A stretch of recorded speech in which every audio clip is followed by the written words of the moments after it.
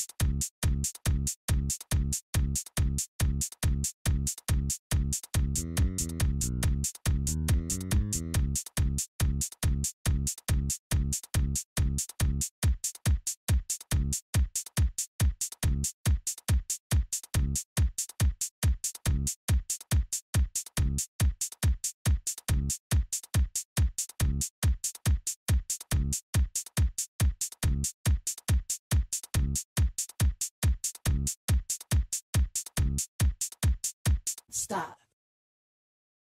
So as you can see, it's turned out really nice.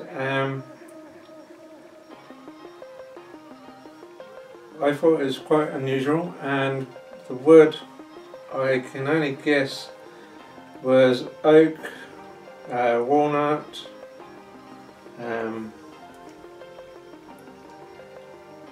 and I'm not sure about the other woods, but it was a good pallet. So I am quite proud of this, and it's turned out really well, as you can see.